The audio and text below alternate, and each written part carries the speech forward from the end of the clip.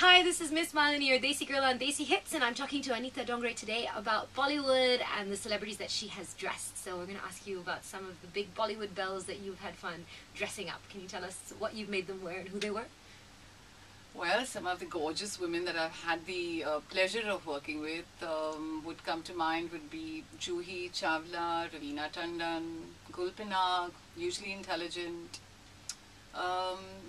All amazing women, I think. Yes, so I've had fun dressing them up. And what have you dressed them up for some movies as well?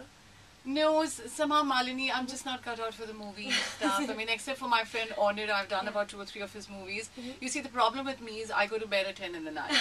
And the Hindi film industry kind of just begins to waken up at that time. So I think if you do Bollywood, you have to be prepared for working 24 hours. And honestly, my 8 hours of sleep, 10 to 6, is the most important thing in my life. And what for someone like Juhi, what does she most like to wear? What have you made for her? She's very easy. I mean, I really just make clothes for Juhi that are just, you know, just clothes that she wears wherever she goes. In fact, just nice salwar kameezes, tunics. She has a very easy, relaxed style, and she likes ethnic clothes. And yeah, very nice. And do you have a little message for all your fans across the world on Desi Hits about fashion?